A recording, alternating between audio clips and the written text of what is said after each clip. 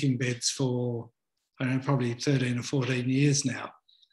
And I've done a lot of permaculture, but five or so years ago, I decided I wanted to learn a bit more about the science of things, how things grow, and sort of work out what I was being told was just sort of pop culture or folklore and what really happened. So I went off to Charles Sturt Uni and did a Bachelor of Horticulture. And then following that, had the opportunity to do an honours degree and decided I'd like to do some research into wicking beds. One of the things I'd come to think after doing a bit of soil science and learning a bit about how water moved through soil was I didn't understand when you've got gravel with big spaces between the gravel, how water actually wicked up through that. And when most of the wicking bed designs are saying put gravel in the reservoir, I didn't understand how they were working. So I thought, let's go and do a little bit of research and try and answer that question for me and see what is the best way of doing at least the reservoir layer in a wicking bed. So that's what set me off on this journey. I now think I've got some understanding of what's happening inside wicking beds. I certainly don't know all the answers and don't know everything there is to know about constructing wicking beds, but it's at least a start and might prompt some discussion and might prompt some further research.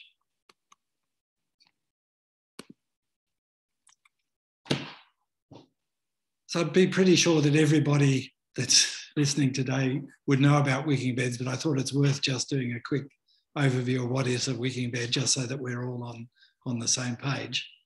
So wicking beds are a sealed growing container that's got a water reservoir in the bottom portion of it and a growing medium in the upper portion. And you fill the reservoir up through a fill tube, so you're generally not putting water onto the top of the wicking bed. You just put it in underneath, and then water wicks up by capillary action from the reservoir to the soil and into the plant's roots. And they generally have an overflow part of the way up so that the growing medium doesn't get saturated. The pictures down the right-hand side are just some of the wicking beds I've got here at the farm that I've been growing for quite a while. And I've used various different ways over the years of constructing those, and some things have worked and some things haven't worked real well, but there's not been a lot of method until I started these experiments, not a huge amount of method in doing things rigorously. Probably the biggest failure I've had in wicking beds was some of the early ones I did. I put a mixture of, I think I had gravel down in the base of them, but then used a mixture of just compost and potting mix above that.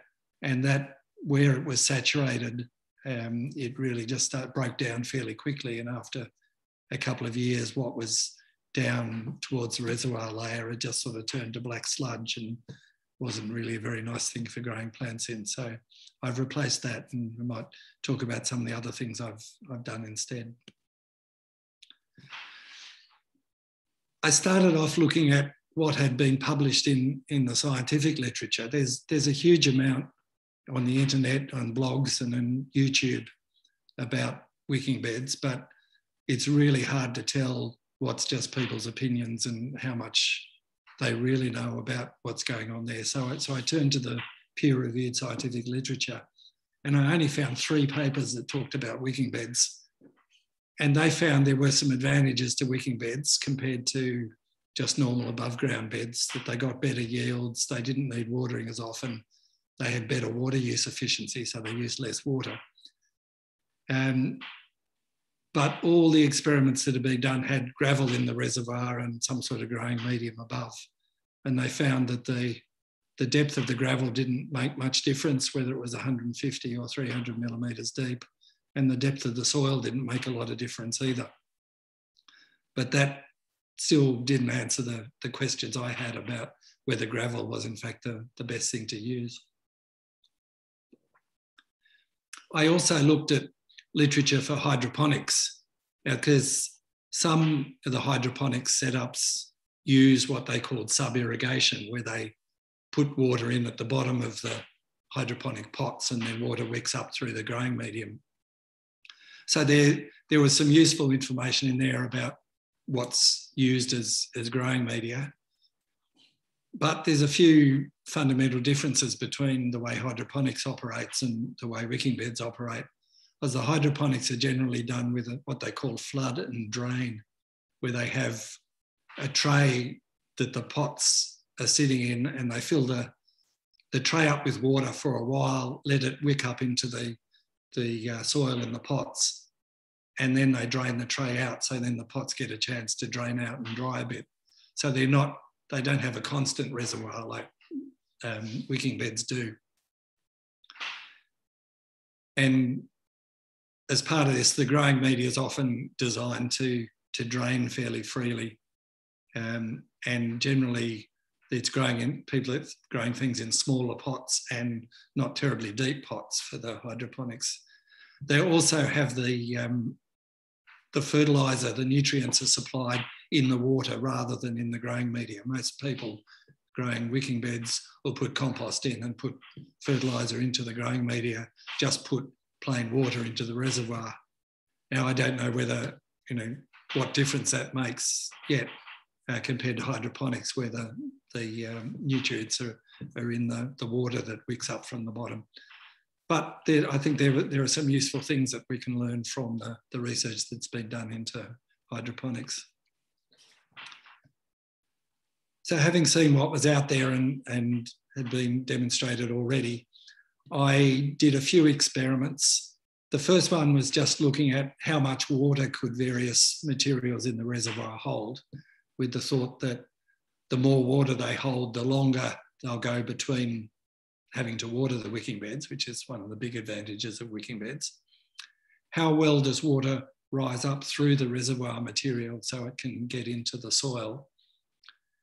So that was just a couple of experiments I'll talk about more, just in isolation, not actually in wicking beds. And then I built some wicking beds with different materials in the reservoir.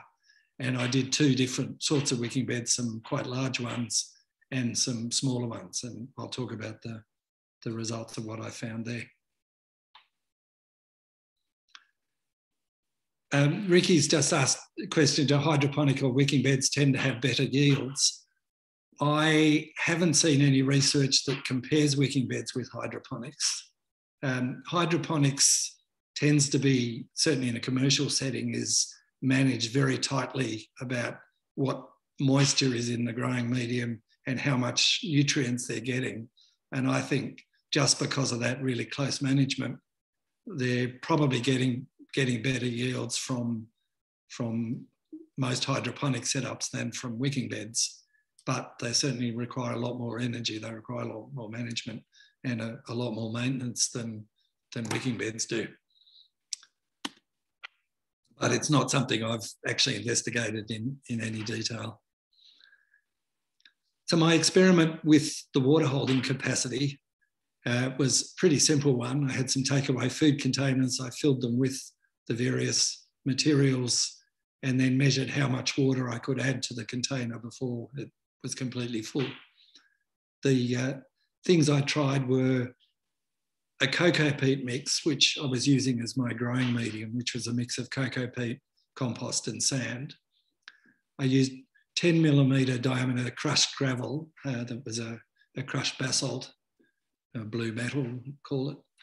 Some crusher dust, which is the same rock, but it's crushed down quite fine. So it's got particles varying from very fine up to 2 or 3 millimetres.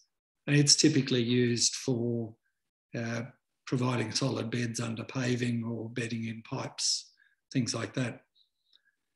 The river gravel was, again, about 10 millimetres diameter, but they were rounded stones rather than the sharp ones, the crushed gravel. There were two different sorts of sand. One was called river sand, one was called washed sand at the local soil yard where I got them. I really don't have any information on what's the difference between them. The washed sand was probably had slightly more finer particles in than the river sand, but I didn't actually measure the particle size distribution in there. And then there was scoria that was sort of 10 to 15 millimetres diameter scoria, so it was reasonably small. It wasn't the biggest scoria you can get. So I filled those all up with water and measured them, and this graph shows how much water they could hold. So the cocoa peat one held the most water. So I guess it was packed in fairly loosely, and that was one thing was a little hard to compare with how it would actually operate in a wicking bed, where it might tend to be compressed a little bit more, so it may hold a little bit less water if it was actually in a wicking bed. But the cocoa peat mix absorbed water as well, so it wasn't just the spaces between the cocoa peat particles that held water, it was actually inside the particles, so that was why it held the most water. The gravel did hold more water than the sand. The crushed gravel and the scoria were about the same, but there's not a huge difference, practically speaking, between the gravels and the sand. So, I mean, I thought if you had a reservoir full of gravel, it would have a lot more space in it for water than sand would, but the gravel was about 50% of water and the sand was 40%, which is a difference, but it's not a huge difference.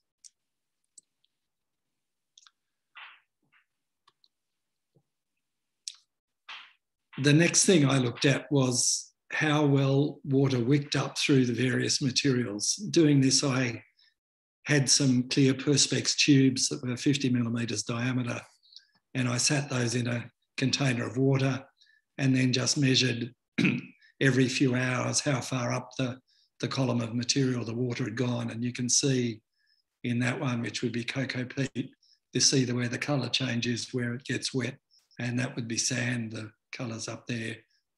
And that one's crusher dust. So that gave me a measure of how high the water could rise and an indication of how fast it would rise. What I didn't measure there, but I think would be interesting to do is actually work out what is the volume of water that's rising up through the column. And that's probably something for further research. Before I go into the results of that, I thought it might be worth just talking a little bit about water and how capillary rise actually works, just so we've got a better understanding of why different materials might wick better than others. Water, I'm sure we all know, is H2O. It's I've drawn this wrong. It's two molecules of hydrogen and one molecule of oxygen. And I've obviously had a brain fade when I've drawn the diagram. Anyway, we can imagine it's labelled the other way around. But one of the interesting things about it is that it ends up being a molecule that's got a positive charge at one end of it and a negative charge at the other. And if you know from magnets, when you put two ends of magnets together, if they're opposite charge, they will stick together, and water molecules do the same. So they'll stick to each other, which we call cohesion, and they'll also stick to other things, to other surfaces, which we call adhesion. So if you've got water sitting in a container, a little bit of it will stick to the sides of the container and tend to rise up the sides a little bit, and that's where we get this meniscus on the little curve going up from the water at the next to the container. Now, if the sides of the container are close enough together, as the water sticks to the side of the container and goes up a little bit, it will drag other water molecules up with it. And those water molecules will stick to other water molecules. And if the container's narrow enough, the whole water will rise all the way up the tube. Now, it's got to be a pretty narrow tube for that to happen. It's maybe a millimetre, maybe less. But it rises up the side until the forces of gravity are holding it down. So the smaller the tube, the higher up the sides it's going to rise. So what did I find in general, the fine materials had a greater rise. So the things with smaller particles packed in closer, and so the spaces between the particles, or in effect these capillary tubes, were smaller so that water could rise up them faster and further. So the crusher dust, which had the finest material in and had a good mix of sizes of material, so it packed in fairly well, that's this purple line here. So it rose very fast and rose quite a long way. So my tubes were only 500 millimetres tall. So that was as high as it would rise, as high as I could measure. But the crusher dust was still going up. The sand rose up fairly quickly, that's the red line, until it was about 300 millimetres up. And then it slowed down, but it was still rising. And this immediately puts to bed one of the things that I commonly hear about wicking beds is, and I used to repeat myself when I was running wicking bed courses because I'd read it so often, that water will only wick up 300, maximum of 300 millimetres.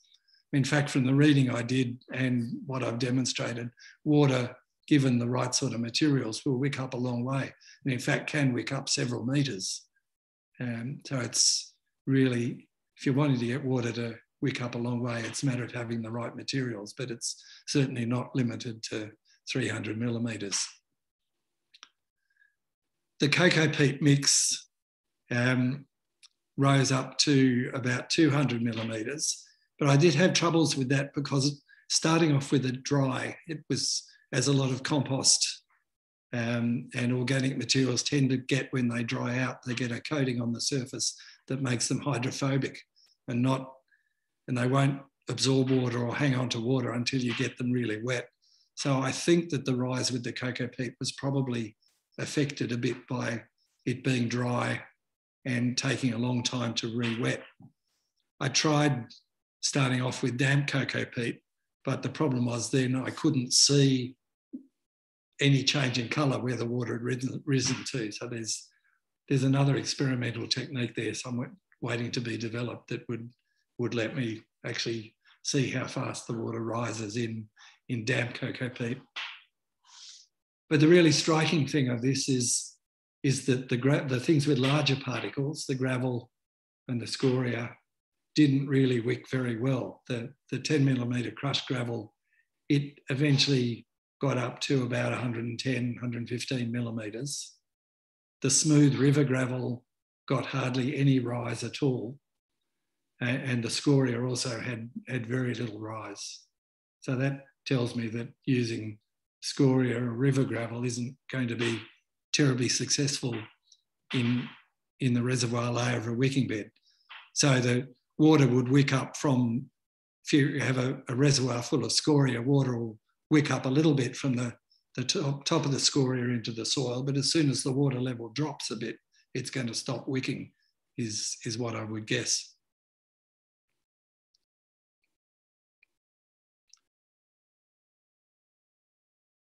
There's a question, so wicking limited by the size of your bed, wicking's better placed for smaller beds. If it depends on what material you've got. If you've got a nice fine material with very small pores, you could have a deeper bed. The beds I made were 500 millimetres in total, so they had about 200 millimetres of reservoir and 300 millimetres of soil. And I've been using beds like that for a long time, and the water seems to wick up to the top of the soil quite happily in those. And I'm not sure certainly for growing veggies, you don't really need them any deeper than that. But if you're growing trees in wicking beds, you may want to have deeper soil. But of course, the roots also go down to the bottom, so it doesn't matter so much what happens up the top of the soil once the plants are established. And I did use food colour when I did some experiments, which I haven't shown the results of here, looking at wicking in perlite, and food colour worked very well for that. Maybe I could find a dark enough colour that would make a difference in the cocoa peat. So having done those experiments in the laboratory or in my workshop, in isolation of wicking beds, I then went out and built some wicking beds, built a polytunnel and put some wicking beds in it. And I'm not sure how many honours students start off by building their whole research facility, but that's what I did. So I did, the wicking beds I made in IBCs that I cut in half. And then I put a divider across the middle of each wicking bed, which is what these green things are. That's the top of the divider that goes all the way down to the bottom of the wicking bed. My hope had been that I'd be able to waterproof that join well enough that it would keep the two halves of the bed separate. But in the end, that the waterproofing wasn't 100% successful. So I ended up putting some pond liner inside the wicking beds. So if I were just using full IBCs, you wouldn't have to do that. But because I was trying to get more beds to experiment with, and I didn't have the funds or the space to do 16 full beds with IBCs, it was, an IBC is an intermediate bulk container. They're these plastic cubes with steel cages around them that are used to transport all sorts of chemicals all around the world. You can buy them secondhand because they're generally used just one time for their original purpose. You need to make sure you're getting one that's had some food grade product in it, because they also use them for selling glyphosate and all sorts of nasty chemicals come in them. But they're pretty freely available at rural stores and on Gumtree and places like that. So my construction was pretty much like the first diagram that I showed. The only real difference was, instead of having an overflow pipe that came out at the top of the reservoir, I put a hole for the overflow pipe in the bottom of the reservoir, and then put a clear plastic tube coming up to level with the top of the reservoir, so that the water would still overflow when it got to the top of the reservoir, but I'd be able to see how much water was in there. That worked really well for the beds that had a lot of free water in them, so gravel and the water ups products. But for the sand and the cocoa peat I used in the reservoir, that tended to hold onto the water quite tightly. So imagine if you've got a bucket of sand you fill with water and then you drain all the water out of it. When no more water drips out of it, the sand is still quite wet. So the sand particles are actually holding onto the water. So what I was finding was that the level in my indicator tube would drop quite quickly as the free water in the reservoir was used up, but there would actually still be lots of water in the reservoir. So it wasn't a very good indicator for those beds. But where I had gravel beds or water ups in the reservoir layer, that gave me a really good indication of what the level of the water was. So what I used in the growing medium was this cocoa peat mix that I based on some research that had been done in universities in America 40 or 50 years ago about soil mixes for growing in containers. And it was 6 parts of cocoa peat, 1 part of compost that was just from our council, the urban green waste compost, and 1 part of washed sand. And so that was just by volume. I just mixed those together in a concrete mixer and then put it into the beds. And I did add some fertiliser into that. I don't know, I didn't measure what nutrients were in the compost, but I wanted to make sure there were plenty of nutrients in there so that wasn't going to affect the growth of the plants. What I did down in the reservoir layer, I had 5 different things that I tried. The first was just having the cocoa peat mix. So there was cocoa peat mix in the reservoir and cocoa peat mix up in the growing medium layer. And there was no geotextile between them. It was just 500 millimetres depth of the cocoa peat mix all the way down. The second one I did was the crushed gravel. And for that, I did put a geotextile layer between the gravel and the cocoa peat mix on top, so that the two didn't mix together. That's a pretty common design that's out there on the internet and on YouTube, all over the place. I did the same thing with sand. So I had sand in the reservoir, and then a layer of geotextile, and then the cocoa peat mix on top.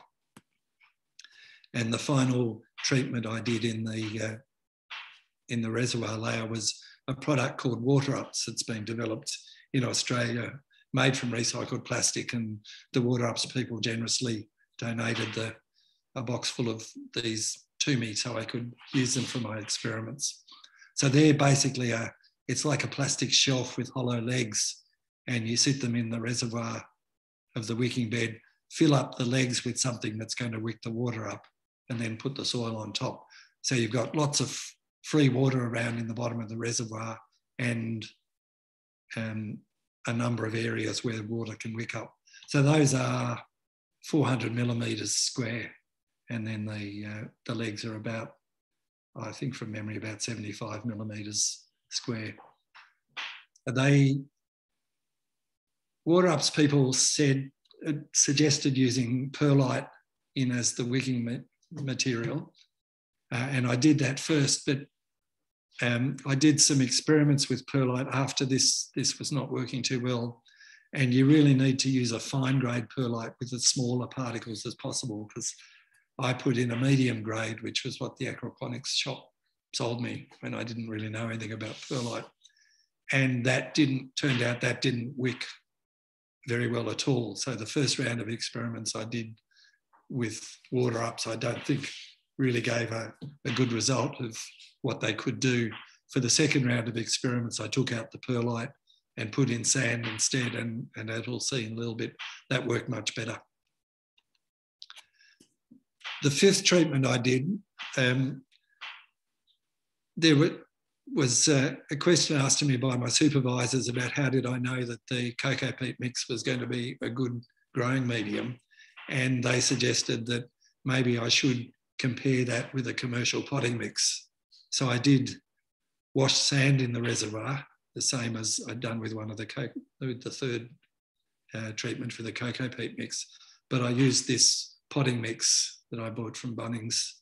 So it wasn't the cheapest one around. I think it probably wasn't the most expensive one, but it certainly was a quite reasonable quality potting mix. So I had 5 different treatments with the 4 reservoirs and the 2 growing media, and I did 3 copies of each of those, so that I wasn't just getting a one-off result, and I could compare the 3 different results with the same treatment and see if they were really telling me the same story. And I allocated the position of those 15 beds randomly to the beds I had in the polytunnel, so that there wasn't any, if there was any effect from being near the end of the polytunnel or being on one side compared to on the other side, that I could use statistics to identify whether that was causing any problems and be able to deal with it.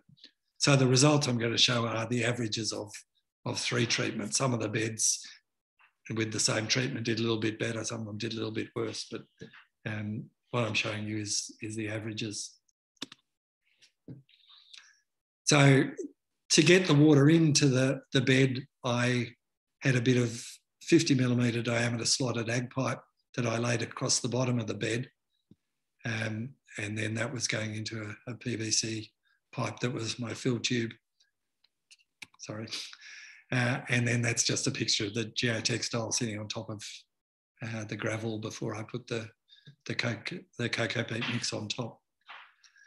As it turned out, for where you've just got all sand in the wicking bed, just having one pipe down the middle made it quite slow to fill up the beds with water again.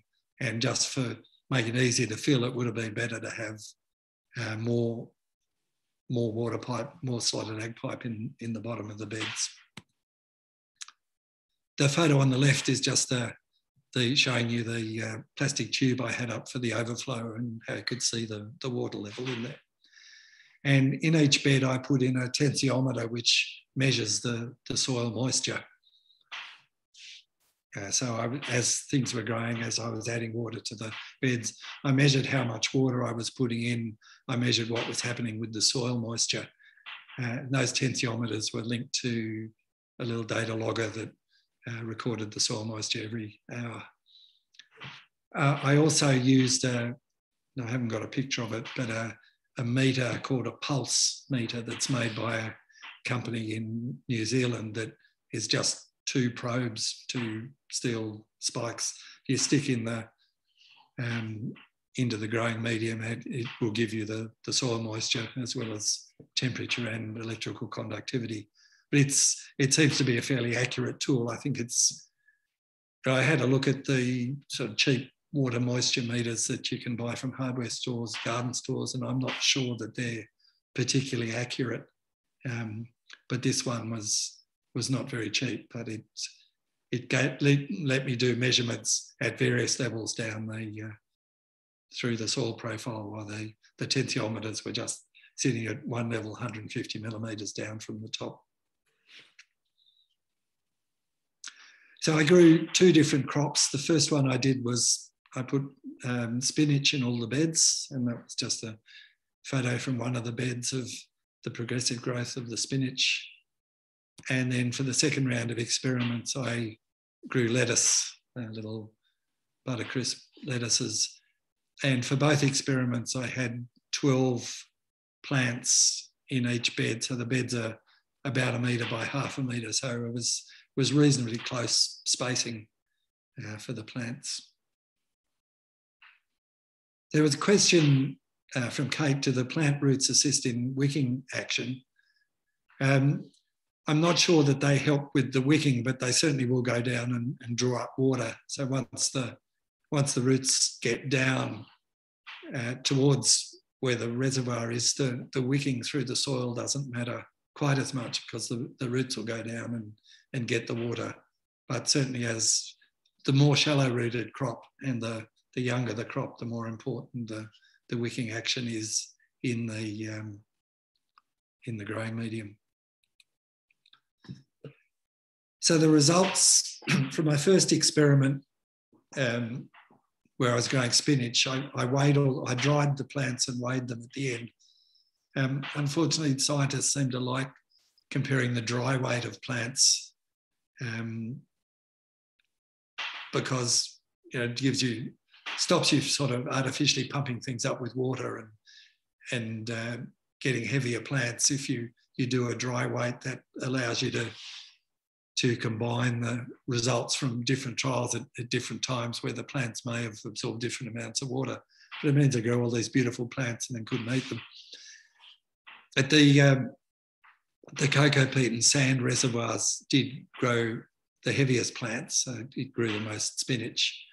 The sand and potting mix grew the least amount of spinach, and the gravel and water ups ones were sort of somewhere in between. So there's a fair difference there between the cocoa peat sand and the gravel one.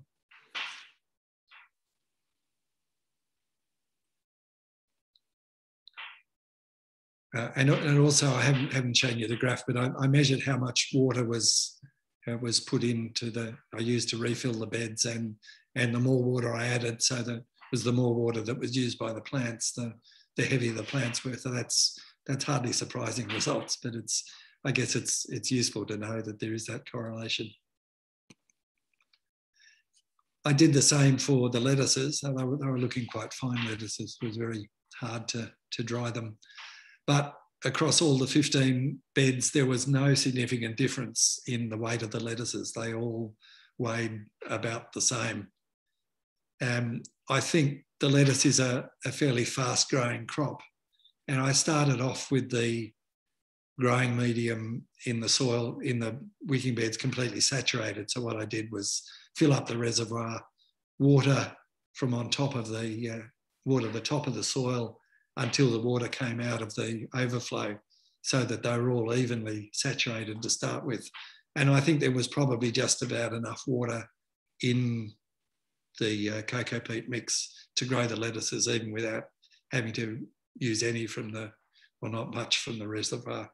So it wasn't a particularly good test to identify differences, but I guess it did show that depending on what crop you're wanting to grow, it perhaps doesn't matter too much what you do down in the reservoir layer of the wicking bed. But when I looked at what was happening with the soil moisture, there was some interesting stuff. So this was the readings from the tensiometer that was sitting halfway down the soil. And so you can see that the soil moisture starts off, that's where the soil's pretty wet, almost what they call field capacity, which is where it's as wet as it can be with after all the free water's drained out. And then as time goes by, the soil starts to dry out. And then when I filled up the reservoirs again, the soil absorbed water and got wetter. Now the red line is the gravel. So after about 20 days, the soil in the bed for the gravel started to dry out quite dramatically, and it got far drier than any of the other reservoir treatments. The blue one is the one with cocoa peat in the reservoir. The purple one's the one with sand in the reservoir and potting mix. And those dried out a bit, but not nearly as much as the gravel reservoir. The green one is the sand in the reservoir with cocoa peat as the growing medium. And that dried out more than the one with the potting mix. But I'll explain what I think is going on there in a little while. I'll just leave you waiting for that. This brown line was the water ups, which you can see took a little bit longer to dry out than the gravel one did, but dried almost as much as the gravel. Now, that was quite a surprise to me, but I did find out that was because the perlite wasn't wicking very well. And we'll see when we look at the next results that the water ups did much better when they had sand in as the wicking material. So this was from the second experiment, growing lettuce, and the brown line again is the water ups. And you can see that the soil moisture halfway down the depth of the growing medium with the water ups hardly changed at all. It stayed reasonably quite wet, very constantly wet. And the blue one is the cocoa peat, where it was cocoa peat all the way down to the bottom. That similarly stayed quite wet. The one with the sand was fairly similar to the first experiment, and the gravel one, the red one, that dried out more than the others, but didn't get nearly as dry as it did with the spinach. But the lettuce was not in there for as long. It was a much faster growing crop. Also, the weather wasn't nearly as hot when I was growing the lettuces as when I was growing the spinach. So it didn't dry out as much. This time, the purple line, this one, which was the sand in the reservoir with potting mix as the growing medium, that dried out as much as the gravel in this one. So it was quite a different result to what I got first time. And very soon we'll find out why. Let's just put in the two graphs from the spinach trial and the lettuce trial just on the same slide, so you can see both of them. And there's a similar pattern, apart from the water ups, which there's an explanation for, and the potting mix one, which there will be an explanation for. The cocoa peat and the sand and the gravel reservoirs behave pretty similarly in both experiments. So this is the explanation for the potting mix. This is looking at the soil moisture at 3 different levels. So the red one is 50 millimetres down from the surface. The green one's 100 millimetres down from the surface, and the blue one's 200 millimetres down. So that's almost So the growing medium was about 250 millimetres deep. So that's, the blue one's almost right down at the water reservoir, but not quite. So you can see that the surface of the wicking beds was quite a lot drier than further down. So there would have been evaporation happening from the surface. I didn't have any mulch on the surface in these. I just left the top of the growing medium exposed. So that sort of explains why the top is quite dry. The middle layer starts off quite wet and then dried out and then re-wet as after I filled up the reservoir. With the cocoa peat, the bottom one, I only started measurements there because it was off the scale. It was right up, it was so wet right at the beginning. But you can see it dried out more than the middle layer did, but then it re-wet very well after I refilled the reservoir. On the one with the potting mix, the bottom layer stayed pretty wet pretty constantly. The top layer was very dry, and the middle layer got drier than it did with the cocoa peat mix. So the potting mix was not wicking very well. The water was just going into the bottom of it, but then wasn't moving up through the profile to the roots above.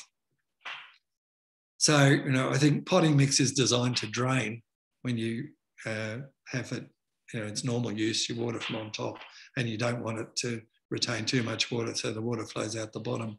It's not designed to wick very well. So I think that something with finer material than you get in your average potting mix is a better growing medium. At least that's what it appears from the work I've done. The second lot, or the third lot of experiments I did was just some little wicking beds that I made in a bucket.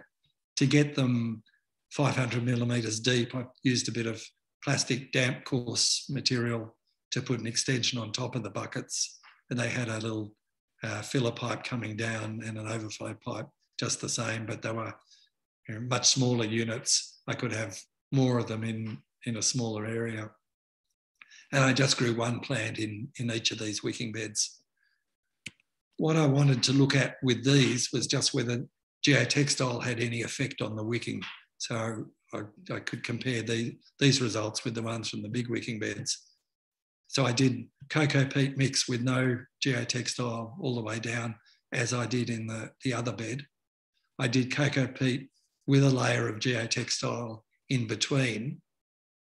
So there was cocoa peat in the growing medium, geotextile, then cocoa peat in the reservoir. And I did one with sand in the reservoir and cocoa peat on top, but no geotextile. So that was different to what I'd done in the big wicking beds. And I did 3 of each of those. So again, I could see whether there was any one bed was performing unusually. The results from that was there was no differences. So the geotextile didn't affect the movement of water through the beds. Now, there may be reasons to use geotextile to stop the soil mixing with whatever you've got in the reservoir layer, but it certainly doesn't have any adverse effect on the movement of water through the wicking beds. And that also showed me that these little wicking beds are a useful unit for experimenting in. I'm not sure you'd really want to grow a lot of crops in them because they're a bit small. But for doing experiments where you want a lot of replicates and try a lot of different variations, they'd be quite good for further research. So some of the conclusions I've got, things that I really found from this, was the capillary rise is greater in fine materials than coarse materials. So you get water will rise up better when the material's finer. And the movement of water from the reservoir to the into the soil was lowest with gravel, and it was best with the cocoa peat or the water ups. The soil in the gravel, I showed you that graph where the soil moisture went way down with the gravel.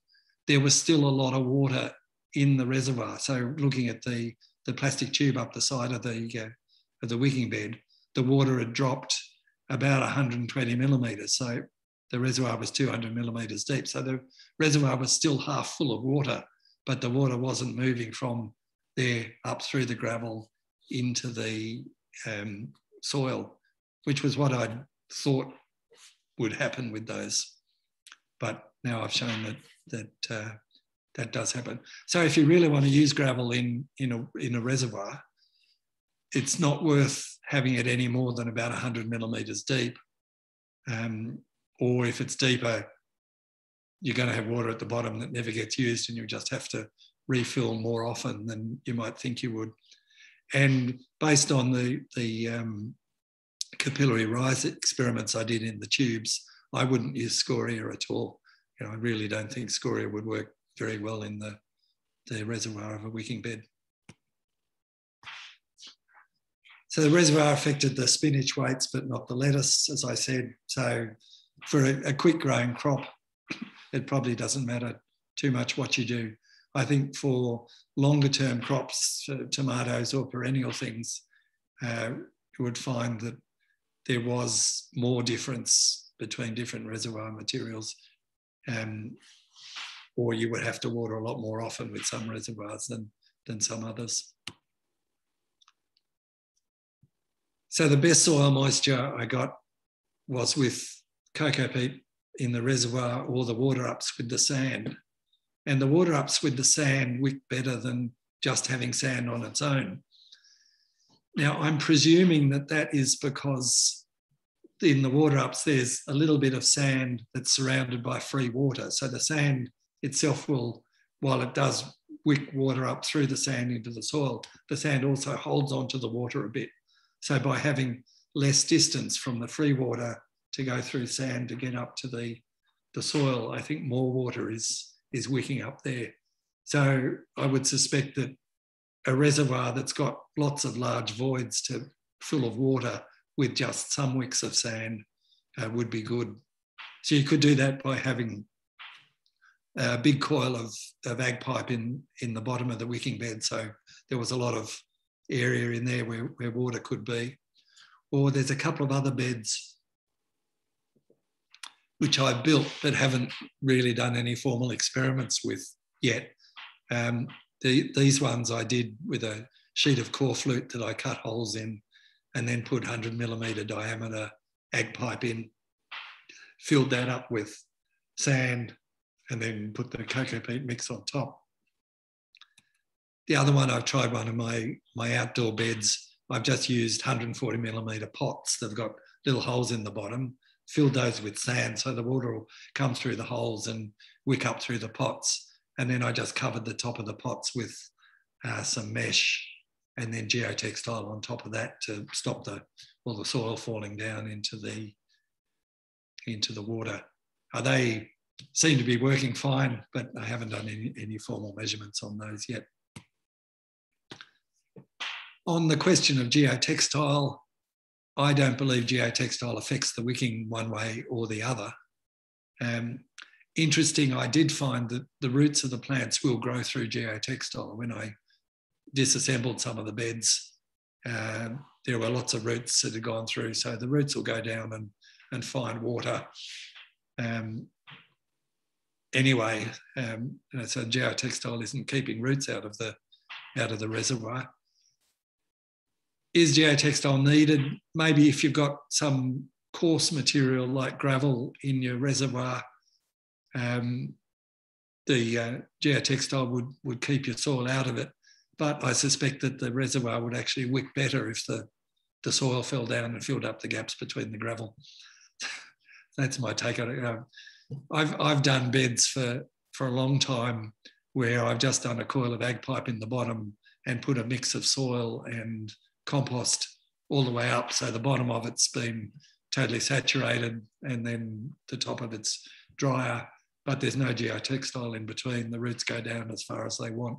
Now, I've not done formal measurements on those beds, but they're dead simple to make. There's not a lot of materials and they seem to work quite well. And I guess that's what I was emulating with the beds that I had that just had cocoa peat all the way from the top down to the bottom.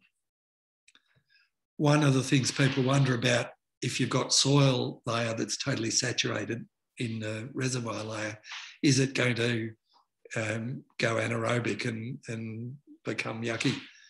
I haven't had that problem. Some of the beds that I've had that have had soil and compost in for probably 5 or 6 years, then I dug them up and the soil down the bottom was beautifully structured. It had nice pore spaces in, it had a reasonable number of roots had grown in it, and didn't seem to have suffered at all by being flooded a fair bit of the time in the reservoir. But again, I haven't done any formal measurements of a long-term experiment like that. So potting mix, I found it didn't work as well as the cocoa peat, and I think that there's probably more work to be done on what's the best growing medium to use. And that's all for the future. Then one of the sidelights of what I did, the question is, how often do you need to water wicking beds? And I read things from, I only need to water them every couple of days to, I water them once a week. My general experience was I watered far less frequently than that. With the beds in this experiment, I put seedlings in and I watered them for the first 5 days only. So I think I watered them out 4 times in 5 days, and then I left them be. The spinach, I didn't need to add any more water for almost a month. And then another 20 days after that, I added water again. The lettuce, it was well over a month before I needed to do the first watering.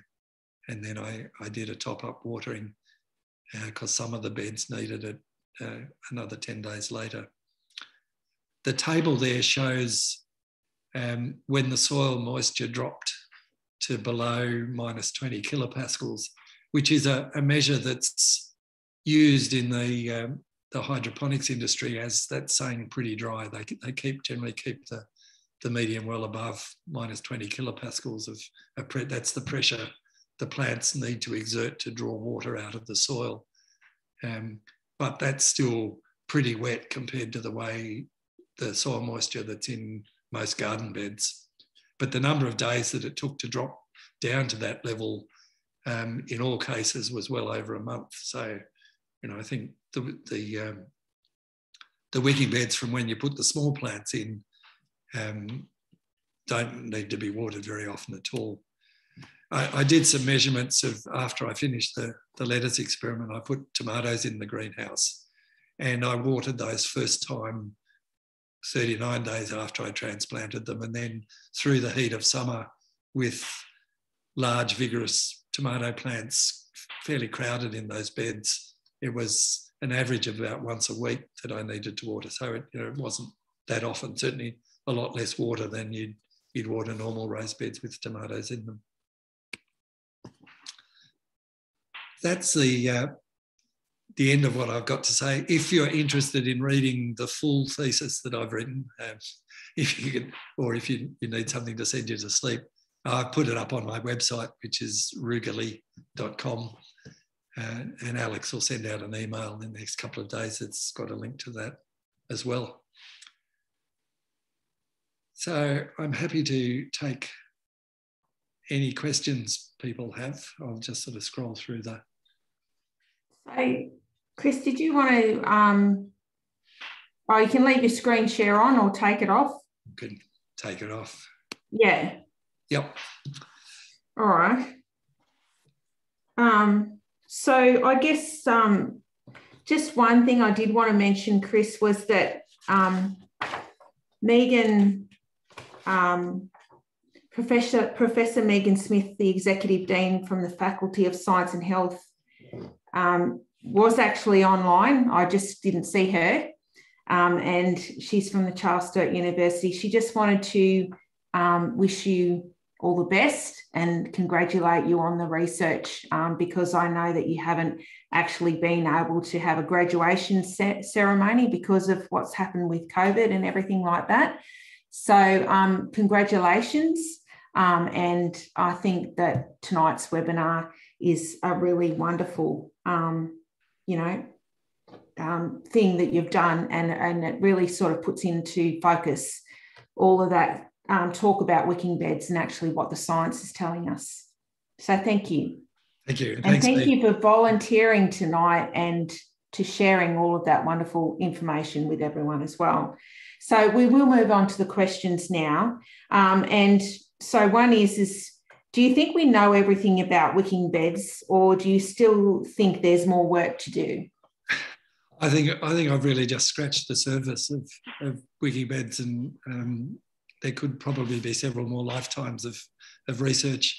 And I've mentioned some of the things that I think it still would be worth doing, particularly looking at the growing medium and what's the best growing medium to use in wicking beds. I think it will be interesting to work out how you know when to water wicking beds, given that with most of the wicking beds you can't actually see how much water's left in. Is there a soil moisture measurement that's the right one to do? Is there any advantage in letting them drying out occasionally? That sort of thing. There's a lot of questions I've got around that.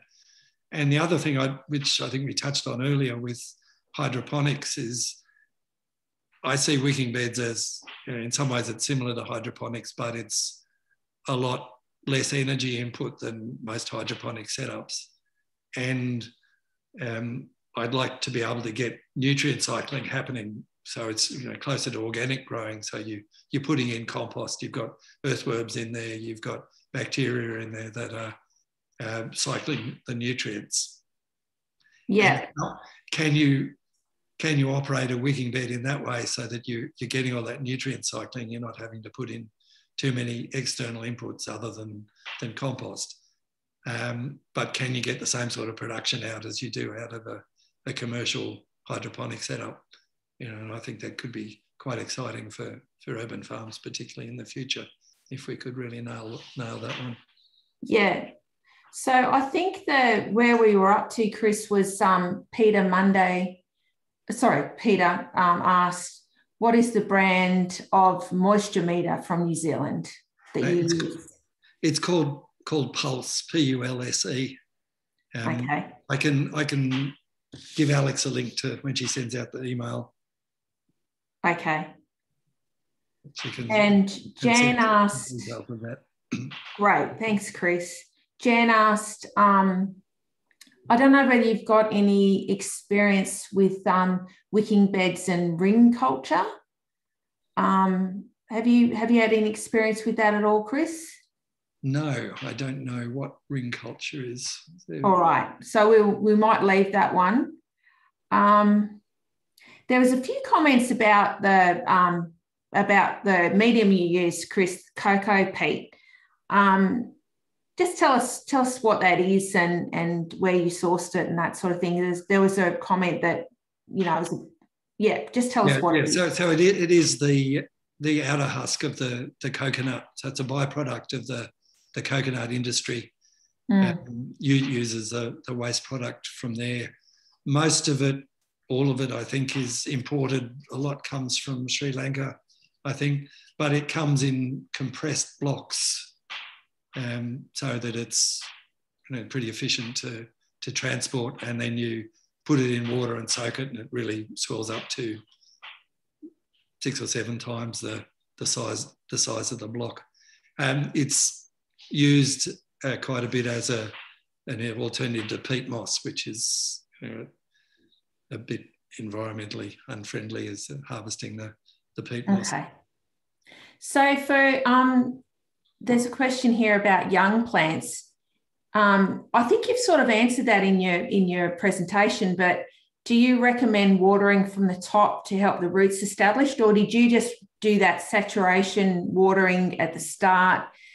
And then I noticed you said you'd left some for 39 days. So you didn't do any other watering? I did water them for 5 days, or I think 4 times over 5 days at the start, with about a cupful of water per plant. So it wasn't a huge amount of water, but I think it Yeah. I did notice the spinach plants, seedlings I put in were really tiny and quite weak, and they did start to wilt a little bit, so I did need to water those.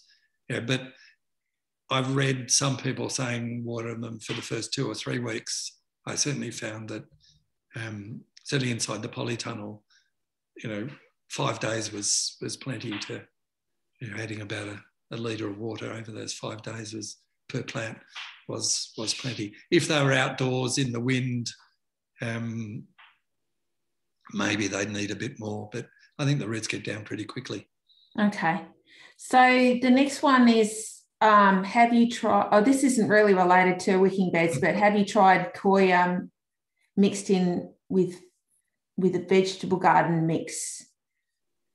Would that have been pretty similar to what you used, or? Yeah, I think so. I know it's. I have read about people that are using it to add organic material to conditioned soils, and it doesn't tend to break down too quickly, so it provides quite a lot of structure for quite a while. So I think it's a useful product in that way as well. Okay. It's also used in aquaponic setups as the growing medium, just cocoa peat koi on its own, that they then add nutrient-filled water to.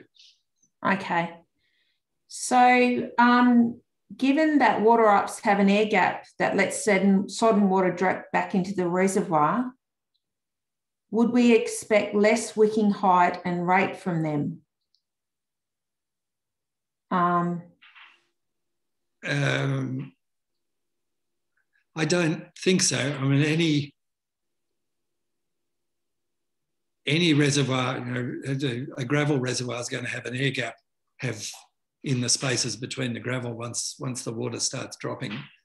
I think the wicking up through the sand legs of the water ups will happen just the same whether the reservoir is almost completely full or almost completely empty, and the draining of water back into it wouldn't affect things at all. I read of one paper where someone described a system that was really like a wicking bed without any medium in the reservoir. They just had plants growing in a little basket that was suspended above a tub of containing water with nutrients in it, and the plants used the water, and the water level dropped and the roots kept growing down, so they stayed in the water. And that was, so there was an air gap between the water and the plant that had roots going through it, and they grew quite happily. So I'm not sure air gaps are a big issue. Okay. So there's a question here from Ricky, just about, did the potting mix have compost added or just the cocoa peat mix? Yeah. So do you think that could have influenced the way that it performed? Yeah. So the cocoa peat, the compost was just plain compost as it came out of the bag, and the cocoa peat mix had cocoa peat compost and sand. But the potting mix had a fair amount of fertiliser in it, and then I added a bit of fertiliser to the cocoa peat mix as well. So, I think that there was enough nutrient in both growing mediums that wasn't going to affect how the plants grew.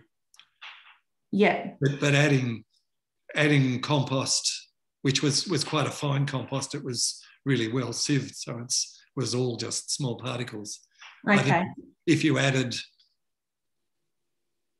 20% maybe compost into that potting mix, that would have filled up all the little gaps in there, and it probably would have worked better. Okay, so there's some questions here about the medium. What would you suggest is the best medium to use in wicking beds, in terms of the growing medium? What would you suggest? Yeah. I've had good results just getting soil from the garden and compost and mixing that sort of 50-50. The cocoa peat compost and sand mix worked very well, but it's probably not a very cheap thing to do if you're doing a lot. I've had very mixed results. I haven't done a lot of formal experiments, but I did a couple early on with some soil mixes from a soil yard, and there was a veggie mix and a premium soil mix and something else. But there was a lot of variation in the particle size in them. Some of them had composted bark that wasn't very composted in, and they didn't tend to wick very well. So I think you can try a fairly simple experiment if you can get a tube or make a tube out of acetate or thick plastic. If you can wrap it into a tube, put rubber bands around it, fill it up with whatever soil you think you might use, sit that in a container of water and just see whether the water comes up through it okay, before spending a lot of money on getting soil from a soil yard. That would be a fairly simple experiment to do with just a little bucket of soil. Yeah. But you need to have something that hasn't got a lot of air gaps in it, that's got quite a few fine particles in there. Right. So I'm just going down to, you touched on the condition of the water in the reservoir, and did it tend to go off or anaerobic? And was there any concern? Do you need to flush out or clean the reservoir between plantings? I haven't found that to be a problem. I mean, this was growing 2 crops over about 5 months, so it wasn't really a very long-term experiment. But I've never had any problem with wicking beds starting to smell or anything apparently nasty happening in the water that's affected the growing. So that hasn't been my experience, but that's not to say in longer term that it wouldn't. I can't say that definitely it wouldn't be necessary to drain it all out, but I don't think so. Yeah. So there's a question there about if you're setting up in a place where you can't water often, could you have a taller refill pipe on your wicking bed? No matter how tall the refill pipe is, once the water level in that pipe goes above the overflow level of your overflow, it's going to come out. It's going to come out anyway. So it really would just is have a bigger reservoir if you can water that. So and I found the sand in the Perspex tubes, water would happily wick up the sand at least 30 centimetres fairly quickly. Yeah. So, I think if you had a reservoir that was something like the water ups or those other ones I showed you that I was doing with the pots, you could have a deeper reservoir. You could have a 30 centimetre deep reservoir with sand wicks in there, and then you could put a lot more water in that than you could put in a shallower reservoir. So with those ones that you use the pots with, and I saw the pots with the sand in them, and then you had a bit of white mesh over the top. Yeah. Did you use geotextile fabric on the top of those to stop the reservoir from being contaminated? Well, it was, because there's all these gaps between the with sand. Yeah, so I did put geotextile on that to stop the soil falling down in there. So and was it effective at doing that? I haven't dug it up to see, but I don't see why it wouldn't have been effective. I think it would be fine. Yeah. Okay, so let's keep going. Do you fertilise the water in the reservoir or in the growing medium? So I was just relying on the fertiliser that was in the growing medium. I've never tried putting fertiliser in the water. I think it would probably work okay. What the long-term effects of that would be, I don't know. One of the questions that I did ask early on that I did look at was whether having this water that was constantly moving up through the growing medium, and then some of it evaporating from the surface, where that would lead to a build-up of salt on the surface of the growing medium. Because one of the things that happens in commercial horticulture sometimes is that when you're doing a lot of irrigation, you get build-up of salts on the surface, and sometimes they do a whole lot of over-irrigation to actually flush all those salts out and wash them out the bottom of the soil. But I did measure the electrical conductivity, which is a measure of the level of salts in the medium, and I didn't, over the 5 months that I was growing things and measuring it, I didn't see any increase in salt on the surface. But I wonder if you had these salts, the fertilizers dissolved in the water, if that may become more of a problem in the long term. It would certainly be something to watch out for. Okay. So there's just a question here from Tiffany about, do you postulate a prime size for a wicking bed container? So, for example, could you have a half 4,000 litre rainwater tank cut in half? Would that be an effective container? Or you're not too sure? I tell you, I've never used anything bigger than a bath or the IBC, which probably both about 1 square metre. I don't see any reason why a bigger one wouldn't work. You need to think about what depth you want, because certainly for growing annual veggies, having it total 500 millimetres deep with some 200 millimetres reservoir and 300 millimetres for the growing medium seems to work well. If you have deeper than that, it's probably deeper than necessary for annual veggies, but for perennial plants, maybe more advantage. And it's more expensive if you're going to fill up a bigger one. So, but certainly as far as diameter goes, I think it's not going to matter as big as you like. So there's just a question around the scoria and why did you think it didn't work? Is it due to the size of the material, or was it something to do with the actual material itself? I think it's mostly the size of the material, that the gaps between the scoria particles are just too big for capillary rise to happen in there. So in that way, it's similar to the crushed gravel, but the crushed gravel did wick better than the scoria. And what I think happens is that where the water's going up the gravel, it's actually just going up by adhesion to the surface of the gravel particles. It's not actually dragging other water molecules up with it in the spaces between the gravel particles because they're too big. Yeah. Scoria, which has got a really rough pitted surface, there's not as clear a path for the water to go up adhering to the surface of the scoria so that it doesn't go up very far at all. So, I think it's a combination of those two things that mean the scoria wasn't wicking very well at all. Okay. So we've just got a couple of questions here about, there's one about where we would source bulk amounts of cocoa peat. Yeah.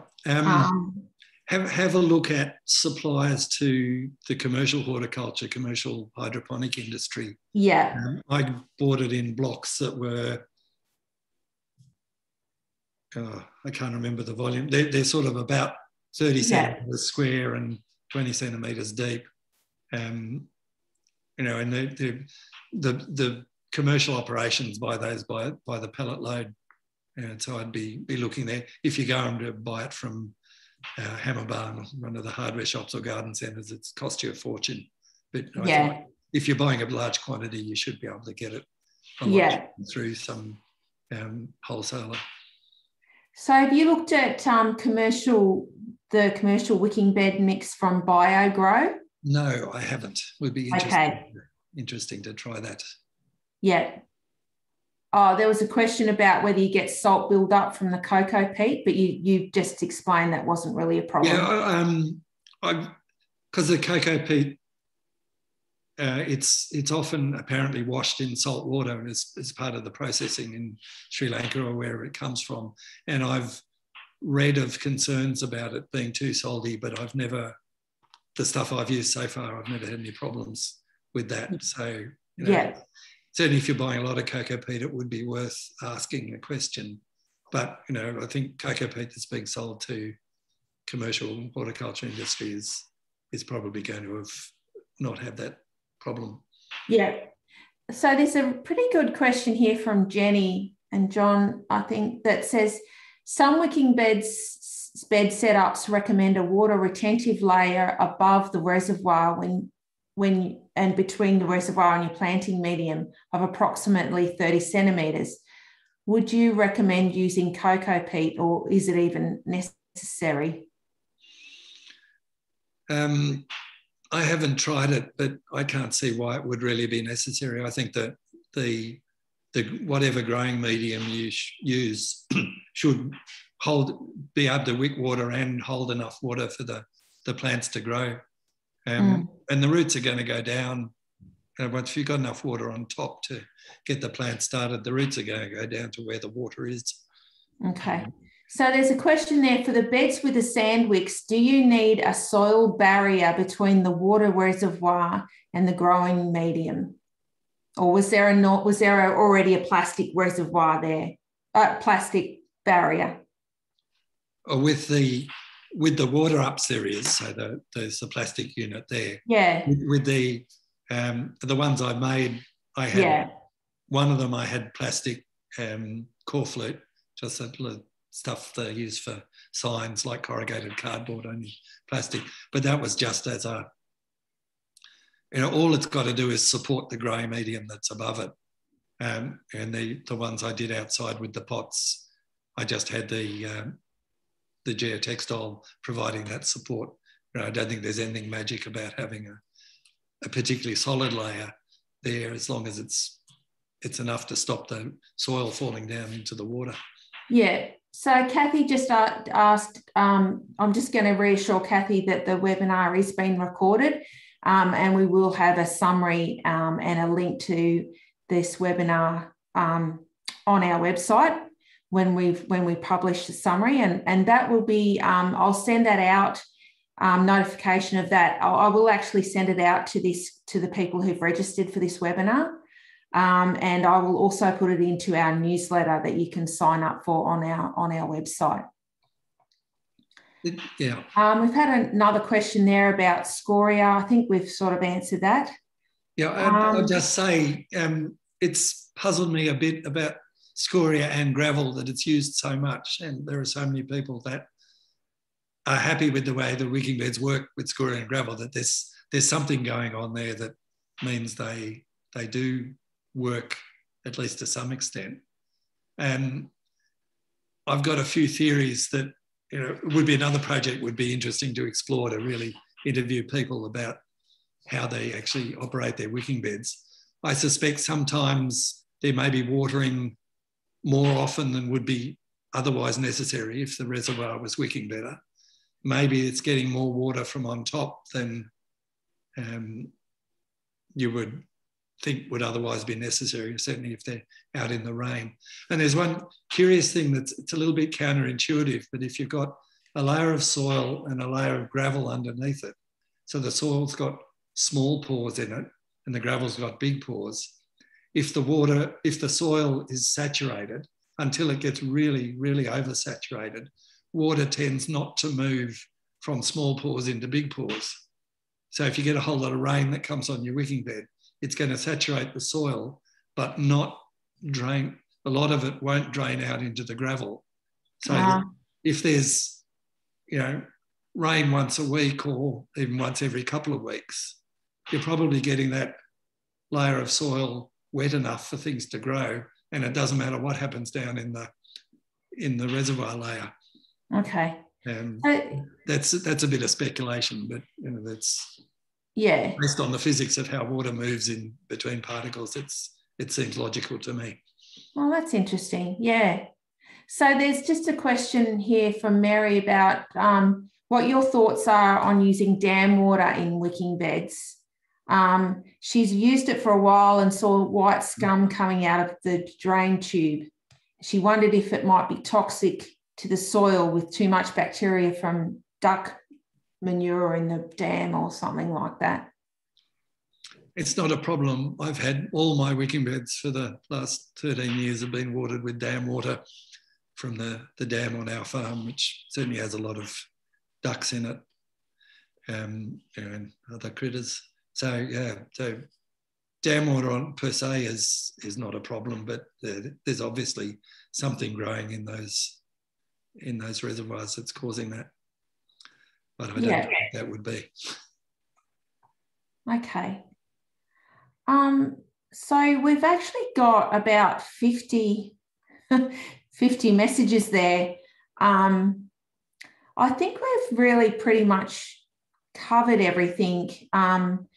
There's one question there about, have you ever thought of using concrete premix being blue metal river sand and a fine sand and having a drainage sock around the ag pipe? Do you think that sounds like it's a fairly fine mix? Yeah, that would probably work okay. Just based on my capillary rise experiments, the crusher dust would probably be the best thing to use for wicking. I've read some people speculating that would affect the pH of the soil, that the crusher dust is quite alkaline. And that's what's in a lot of these concrete mixes as well.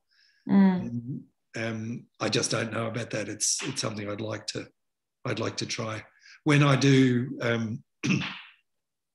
use coils of ag pipe in the reservoir, I often do have the geotextile sock around it to stop them filling up with sand or soil. Right. Okay. I think that is necessary. Yeah. So there's just a question here about, have you tried like a really high, I guess lettuce is fairly high water use, but have you tried zucchinis? And if so, do you need to water them more frequently? Perhaps you haven't tried zucchinis. Yeah, I haven't tried zucchinis. I've grown rhubarb in wicking beds, which grows quite happily. But yeah, I think as you get a lot more leaf area and bigger leaves, you get a lot more transpiration. So you're going to have to add water more frequently. But yeah, so tomatoes, it was watering once a week. The spinach and lettuce was watering once a month. So yeah, so the watering frequency does depend on what you're growing. Yeah, and there's a question about, do you suggest to use water ups or ag pipe with growing medium straight on top without geotextile? I think you were more or less suggesting that, weren't you? Sorry, water ups or? Yeah, sorry. Are you suggesting the use of water ups or ag pipe with growing medium straight on top without geotextile? I think either of those works. The water ups are dead simple to use, and particularly if you're constructing a wicking bed that's to the same dimensions as the water ups things, or you can use them as a in whole units. I had to cut them down to make them fit in the IBC, but they seem to work well, and they're very simple and straightforward. But then they do cost a bit to buy, and may be able to do something cheaper with ag pipe. But I think either of them would probably work just as well. Okay. And if you've got ag pipe, lots of ag pipe with a geotextile sock around it, and you say filled up with sand just to the top of the ag pipe, so you don't have to have a lot of sand above it. I just put the growing medium straight on top with no more geotextile. Yeah, okay. So there was one person who just made the comment that they are doing some research as well, and would like to to have a chat. So yep. Chris, if that person could send me their details, I can definitely put you in touch. Certainly, I'd be happy to do that. Yeah, great. All right, Chris. Well, I'll just finish off with a few messages from the Small Farms Network and then we'll come back and wrap it up. Okay? Yep. Okay.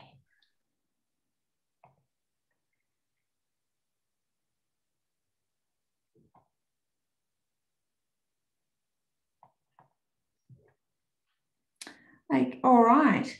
So I just wanted to let you know about the Small Farms Network and how you can become a member. You can do that on our website. And you can also find some resources or sign up for our free newsletter on our website. If you like what we do, we encourage you to become a member so we can keep doing events like this one. Members receive a lot of benefits, including early alerts for upcoming workshops, discounts for some events, opportunities to participate in special interest groups and members-only events. And you can also submit notices relevant to small farms that can be advertised in our newsletter. So currently our members-only groups, we've got a sheep husbandry group, and we also have a small business group, and they're currently meeting by Zoom, and when COVID allows, we're hoping that we'll have some special events in person as well. We'd love to get your feedback about this session today. So when the Zoom session ends, you'll be directed to a survey link, and it would be great if you could fill that out for us. You can leave a comment in the chat box, and you can also email me on the admin address. The Small Farms Network has a discussion group on Facebook, and we are inviting you to join that discussion group if you'd like to talk about all things small farms. And that's where you can post your ideas and comments and also any pictures that you wanted to share from your property. And you can also like us on the main Small Farms Network Capital Region Facebook page. We also have recorded all of our webinars, and we've done some other little special clips about small farms on our YouTube channel. So we've got everything ranging from chickens, backyard chickens, right through to acid soils and sheep. And that's a good place to catch up if you've missed any of our previous webinars. So, yep, that's our details there with the Small Farms Network Capital Region on our website and Facebook. And we'd love to see you join us. All right, Chris, fantastic. That was a wonderful webinar. Thank you so much for your time. And thank you, everyone, for all the interest in it. It's very gratifying to see that people want to learn about this. Yeah, and if there was any questions that haven't been fully answered, we'll try and get those questions out to you, those answers out to you. You can always email me if there's anything we missed today, and we'll try and get those questions out to everyone. So thank you very much, Chris. Yes. Bye. Bye, everyone. Bye.